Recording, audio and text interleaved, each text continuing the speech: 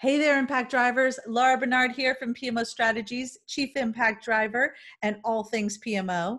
I wanted to invite you to check out this episode 045, where I brought in a client of mine, a special guest, and becoming a wonderful friend and colleague who's going to share some insights on things that his organization has already been doing because they were managing a remote workforce long before this global pandemic.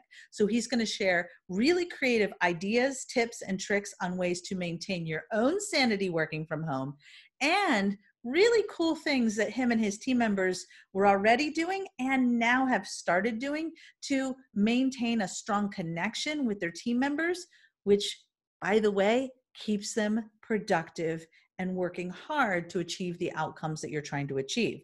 So join me as I invite my fabulous client, CDW, and PMO director, Erick Means, to share things that CDW has been doing very successfully for a long time to manage working from home and still take care of your teams and keep super productive.